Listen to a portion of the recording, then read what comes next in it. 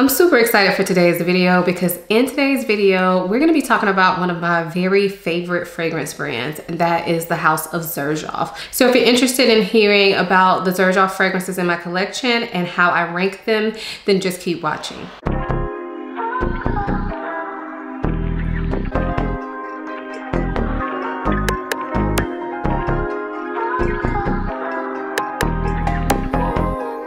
Before we get into the video, I do want to quickly introduce myself for those of you who may be new here.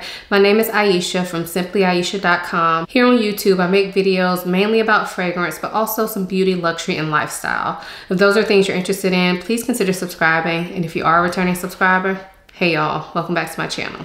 So as I said, in today's video, we'll be talking about the House of Xerjoff. I have 16 fragrances from the house in my collection. One of them is brand new to me, so that one will not be ranked. We'll do that one first. And then after that, I will be briefly talking about all the fragrances in my collection, going from my least favorite to my most favorite. But I will say, all of these are loves for me, okay? Xerjoff is one of my favorite brands, and it's actually the brand that I have the most fragrances from, excluding Tom Ford. I have more from Tom Ford, but next in line is Xerjoff. So let's go ahead and get into these fragrances. So as I said, the first fragrance we're gonna talk about is one that I actually have not even opened yet. I just got this the other day. I did have a sample of this, and that's why I ordered it, but we're gonna open it here and I'm gonna briefly tell you about it. So here's the gorgeous box. And if you've never seen Xerjoff packaging before, they have amazing packaging. This one comes in this like coffret. So you open it up and then the fragrance is in here with these felt papers. I mean, the packaging is just top notch on Xerjoff. And then the fragrance is lying there inside. So this fragrance is Decus, and like I said, I had a sample of this. I sprayed it on my hand one time and decided to go ahead and order it. I liked it that much at first spray. So keep in mind, I have not worn this fragrance fully. I've only sprayed a sample on my hand, so I can't talk too much about it, but I will tell you what I'm smelling right now. So to me, this is a sweet kind of citrusy fragrance. I immediately smell a mix of citrus fruits. So it is a little tart, but mainly like a sweet citrus. It's beautiful. This fragrance also smells quite airy. Again, I have not worn this, so take this with a grain of salt, but it smells quite airy. Smells like it's gonna be perfect for summertime. And I can't wait to wear it. I think this is going to be a hot weather staple for me. And it's a citrus that doesn't lean masculine in my opinion. It's not too sharp. It's very smooth and sweet. And this is a fragrance I think is a more special citrus fragrance. So that first one is Decus, brand new, not in my ranking, but I definitely wanted to mention it since I just got it. So I have 15 more fragrances to share with you. So I'm gonna tell you right now, I'm not spending a lot of time on each of these fragrances because there's 15 of them, okay? We're not gonna be sitting here for an hour. So in the 15th spot, I have Fiore di Ulivo. And this is part of the Cosmomarati line from Xerjoff. This one is a fragrance that smells like a soap to me. So it has an olive note in here, but it doesn't really smell like olive oil, but you can definitely detect the olive. So if you're completely against that, you will not like this. But to me, this smells like a luxurious almond and maybe honey soap. So it's sweet and floral and a little bit of olive, but overall it smells like a luxurious body soap. I love this, but it's not one that I feel like I necessarily have to have. It was kind of one of those things that I got it because it's at a really good deal, but I do really enjoy it. It's just number 15 because I don't think it's extremely special. This is one of those ones that is like a fresh out of the shower scent for me, but I do really enjoy it. So if you're looking for that type of scent, I would recommend it. It is very well done. And like I said, it smells like luxurious soap. So again, that is Fiore di Ulivo. For number 14, I have a very popular one. This one is Ouverture. So this one is one that I find a bit difficult to explain. When I smell it, I get like a big mix of things. So I feel like I can pick up on a fig note, and to me, this fig smells a little bit grassy. I also feel like I smell some coconut in here. There's definitely some spices, some woods, and I find this to be kind of a darker scent, but it's kind of also tropical with that fig kind of coconut mix.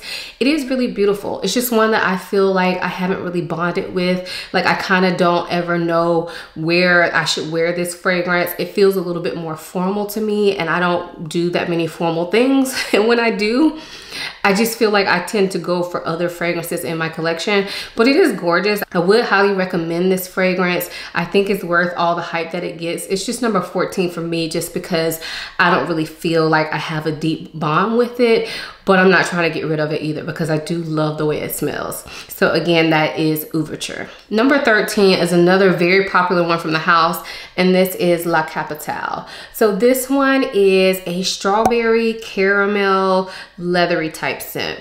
The strawberry in this smells quite good and lush and realistic smelling. It doesn't smell chemically like most strawberry scents that I've smelled. It doesn't have that strawberry shortcake type smell. This smells like the actual fruit strawberry mixed with this beautiful caramel scent.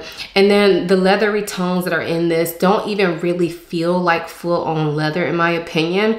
I'm not sure if it's leather or if it's saffron. The way it smells to me kind of smells like it could be saffron, where it's giving off that leathery spicy smell, but it's not full on leather.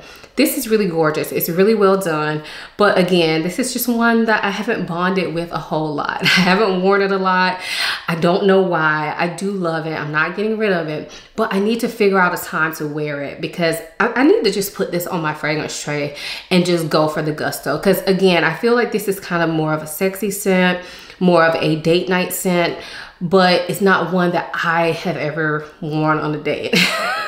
I should just wear it during the day and go for it because I know a lot of people love this. And again, I love it too. It's just not one that I have fully bonded with, but it is an amazing scent. So again, that is La Capitale. For number 12, we have Golden Dollar, and this is from the Coffee Break collection. So this fragrance does have a coffee note in it, but for me, I don't necessarily think this is 100% like coffee focused. To me, this is more of a spicy scent. So think kitchen spices, think Indian spices. Those type of spices mixed with the coffee note, very deep, very kind of smoky, kind of incensey. It is beautiful.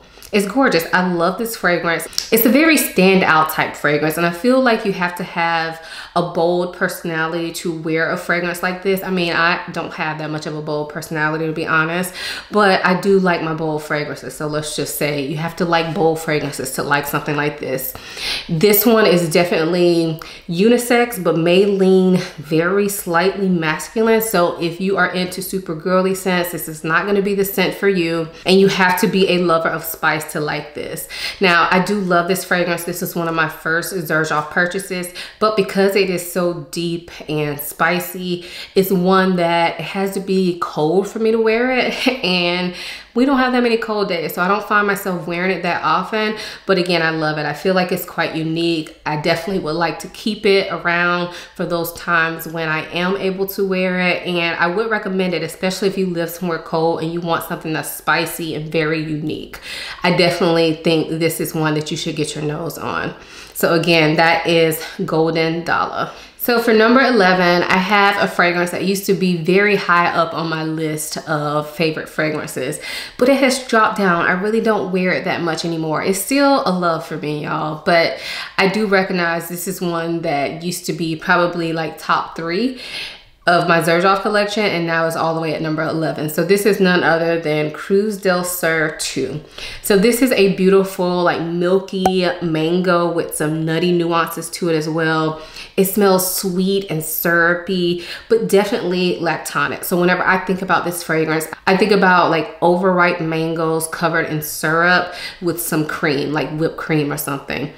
It's delicious smelling. It honestly is. When I smell this fragrance, it definitely makes me think of summer. And I do smell this fragrance quite a lot. Like I go to it in my collection and smell it quite a lot, but I don't wear it that much anymore. But I don't know if y'all can see that dent. I have worn this fragrance a lot, but that dent was probably mostly put in when I first got it, like within the first 6 months of me having it. I wore it a ton, and then I kind of just stopped wearing it, but I do still love it. It's still one that I think you should try if you like mango, but I wouldn't call this a safe blind buy at all because of that milky note in it. It's just not gonna work for some people, but it does work for me. So again, that is Cruz del Sur 2. So we're in my top 10 now, and in the number 10 spot is probably, I think it would be the most popular fragrance from the brand. This is none other than Lyra. So this again is part of the Cosmorati line. And like I said, this one is super popular, especially in the fragrance community on YouTube and Instagram.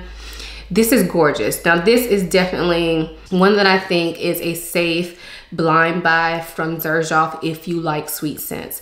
When I smell this, I get lemon cookies. I believe there's a blood orange note in this fragrance. I don't even know if lemon is a note in this fragrance, but when I smell this, I get lemon and caramel cookies. It is so delicious and sweet smelling. And it has this kind of, I don't want to say bread-like vibe, but definitely like a cookie type vibe to it. It's gorgeous. It's very sweet, but it has that zestiness from the citrus. And to me, it kind of stays the same throughout the life of the fragrance. So this is one that I think, although it's sweet, I feel like I can wear this year round. I typically like to wear this to bed. I don't know why, but I like to smell like a cookie going to bed apparently. But I feel like you can wear this one year round, even though it is a sweet scent. So if you're into your sweet gourmand scents, Lyra is definitely one you need to try. Number 9 is Symphonium. So this fragrance is kind of newer to my collection. I've probably had it for maybe 6 months or so, but this is an orange and chocolate delicious smelling scent. This smells luxurious. Like, I know I'm saying orange and chocolate, that sounds so simple, but I'm telling you, the way this one is done is something that says luxury. It's a luxury gourmand. I believe this has oud in it as well, but if you're not into oud, don't let that scare you, because everything is just so smooth, so well blended in this fragrance. And I think the oud just adds like a woody base to it, gives it a little bit more oomph. And this is absolutely gorgeous. I haven't had a chance to wear it that much because I do think this is more suited for cold weather. However, it's not extremely heavy though, so I may try to wear it on a warmer day if I'm gonna be out inside, just to see how it does. But this is absolutely gorgeous. So again, that is Symphonium. Number 8 is Naxos. So again, this one is very popular, but I find this to be very popular with men in the fragrance community. This has been around a while. I don't hear a lot of people talk about it anymore, but when I do hear people talk about it, it's mainly men. There are a couple of ladies that I watch that love this fragrance too, like Nisha, Spicy Looks, and Denise Adore. She loves this as well. But for the most part, I hear men talk about this. But ladies, if you like tobacco and honey scents, this is one you should try. So tobacco and honey are the main notes in this to me. But the way the honey is in this, it is just something special. It's not too heavy. It doesn't turn animalic. It's just very like pure smelling and sweet. And then the tobacco is not very sharp. It is a little bit spicy like tobacco is, but it's all very well rounded. There's also some lavender in this fragrance that I get a lot more in the opening of the fragrance that gives it a bit of an aromatic touch. But overall, this just blends so well together. And this is actually a honey tobacco scent that I feel like works perfectly in hot weather as well as it does in cold weather. This one I wore on a hot day. It was so good, y'all. Like, I was at an outdoor mall and I smelled something. I was walking around a store at the time and I smelled something. I was thinking, man, somebody smells good.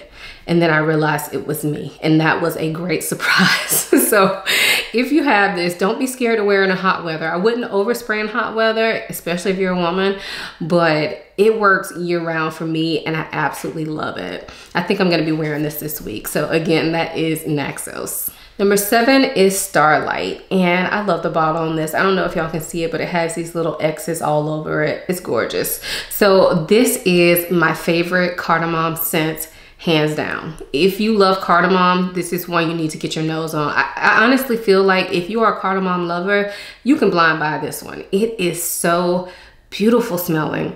So the cardamom is the main feature in this fragrance for me. It is smooth, it is spicy, but it's not overdone. It's not overbearing.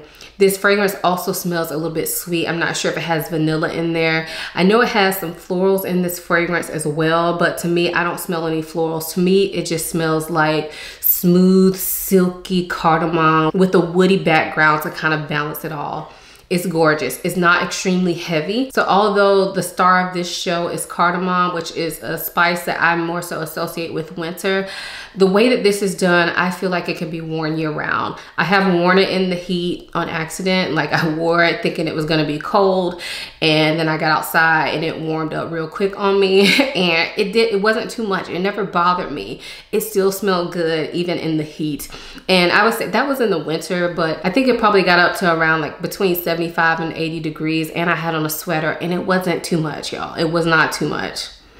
Gorgeous. So if you love cardamom, I mean, you can just buy this. Like, just add to cart right now and thank me later, okay? Any cardamom lover, I don't see how you wouldn't love this one. So again, that is Starlight.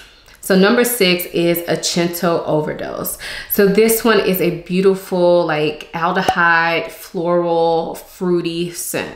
When I first smell this, I get like a blast of sweet fruits, and they smell almost candy-like. This fragrance also has these beautiful aldehydes in it that give it this clean vibe, but not necessarily soapy. And then there's florals in this fragrance as well. This is a very ladylike scent, but it still is very unique, very different, very out there. Like, this is not something you're going to smell on the average person, and I love it. This also lasts forever, especially on the clothes, but it's not extremely overpowering. People will definitely smell this fragrance on you, and it's very present, but it's one of those fragrances that is so well-rounded. It's so like soft edges. I don't think it would offend anyone, even though it is a quite present scent. So even if you overspray, I feel like people will just love the way you smell. I don't think it would ever be too strong for someone. That's just my opinion. I don't know for sure, but this is absolutely gorgeous. So again, that is Acento Overdose.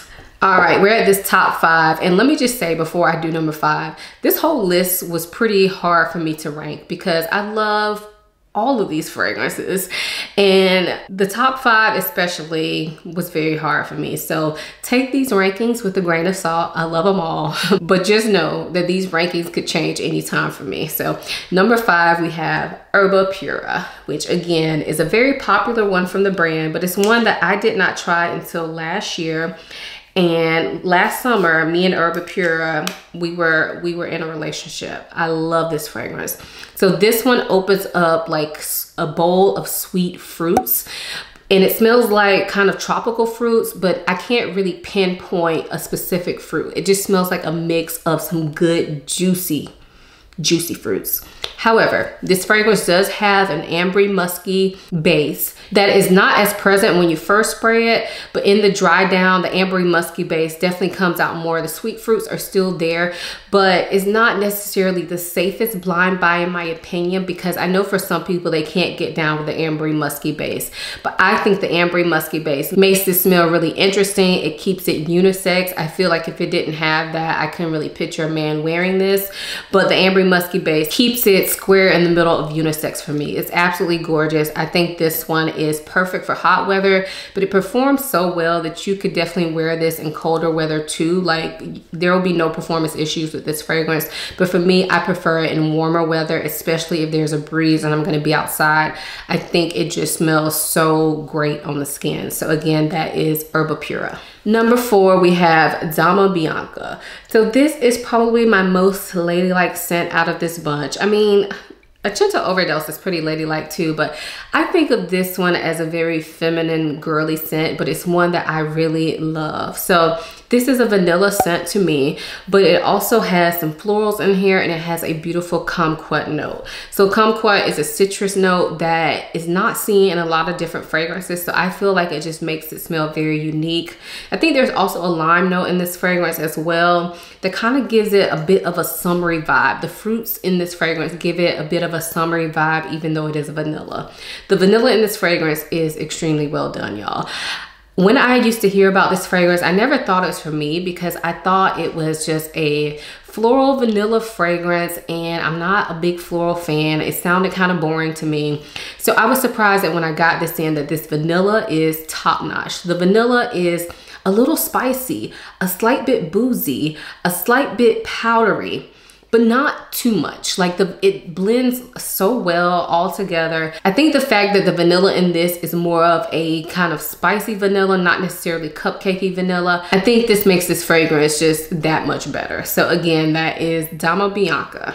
Number 3 is Ivory Root. Now, Ivory Root is part of the Join the Club collection from Xerjoff. All the fragrances in that collection, the notes are vaulted, meaning Xerjoff has not told anybody what notes are in the fragrance. So the notes that you're gonna see on the screen are from Fragrantica, but there is no confirmation that those notes are correct. And I honestly don't feel like they're correct myself, but I'm gonna put them there so y'all can see it. But when I smell this fragrance, what I get is a beautiful, spicy vanilla.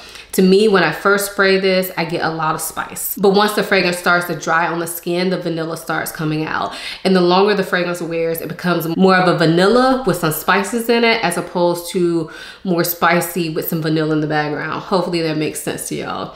But the spices in this are very unique spices. So it's not a boring spicy vanilla. The spices smell like I feel like I could smell like bay leaf or basil, like those type of fresh kind of Italian spices. And I also feel like I could smell pepper, like black pepper in it, but it just all comes together really well. So even though the spices are quite kind of more unique spices to mix with vanilla, the way that it's all done just works, y'all. And this lasts forever. It performs really well. So I think if you are a vanilla lover, get this one. It's not a cupcakey vanilla, but if you like your spicy vanillas, this needs to be in your collection. So again, that is Ivory Root. Number 2 is Dolce Amalfi. Y'all, it was really hard for me not to make this number 1, but it's number 2. It could switch, I don't know, but this is gorgeous. This is my spicy, juicy fruit gum fragrance. So it's spicy and it's sweet. I get a lot of like tropical fruit smell. Quince is the main fruit in this fragrance, which I don't really know how that smells, but basically what I get is a tropical fruit smell that is sweet, but it's mixed with these gorgeous Christmassy type spices. So think cloves, think cardamom, think nutmeg, those type of spices mixed with this gorgeous tropical fruit. They don't sound like they would go together, and they probably shouldn't, but they go together so well in this, y'all. This is very unique. I love this fragrance. I think it can be worn year round. Even though I tend to reach for it more in warmer weather, I definitely think this is strong enough that it can be worn year round. I have heard some people say this doesn't perform on them, and I have no idea why. Like, I don't need a lot of sprays of this. This performs really well on my skin. Maybe it's my climate, I don't know, but it smells amazing on me, lasts all day. I always get compliments when I wear it, and it's gorgeous. So again, that is Dolce Amalfi. And the number 1 spot goes to the controversial Italica. So this fragrance I absolutely love, y'all. It is a sweet gourmand fragrance. To me, when I smell this, I get a milky almond, toffee, praline scent. This is delicious smelling to me. It smells like an almond croissant with some milk on the side, y'all. It smells delicious to me. There's also a saffron note in this fragrance, and initially I didn't get the saffron, but now when I smell it, I do get the saffron. It just adds some light spiciness to this and keeps it interesting, y'all. I love this fragrance. To me, it smells like a literal gourmand. So I would say if you don't like gourmands that smell like actual food, this ain't gonna be for you, honey. This smells like actual food, but very elevated. Like, whenever I smell this, I think of a French bakery. I've never been in an authentic French bakery, but that's the vibes it gives me. Amazing, y'all. It smells so delicious. This is one that I sniff all the time. I wear it to bed because I love the way it smells that much. I've worn it during the day. I've worn it when it's hot. I've worn it when it's cold. And it just works for me. I don't think I'll ever get tired of this scent. I just love the way it smells so much. So if you can get your nose on this, do it, especially if you love sweet gourmands and you love almond fragrances and you're okay with the milky note, then you should definitely get your nose on this. At least check out a sample. It's gorgeous. So again, that is Italica at my number 1 spot. So this video was really fun for me to film, although it was hard for me to rank these fragrances because, like I said, I love them all. But this was really fun for me to film.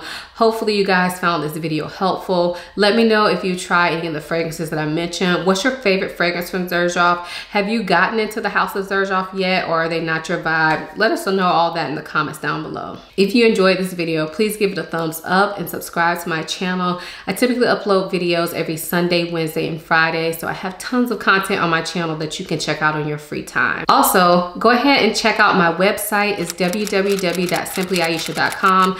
I have some posts over there. It's still a work in progress, but I would love for you all to get on my email list over there so we can connect on that level as well. Also, if you want to connect with me a little bit more, follow me over on Instagram. I'm always in my stories pretty much every day, and I love to chit chat with y'all in my DMs, and I just like to keep it very chill on Instagram. I hope you all enjoyed this video as much as I enjoyed making it. Thank you so much for watching. I'll see you in my next one. Bye.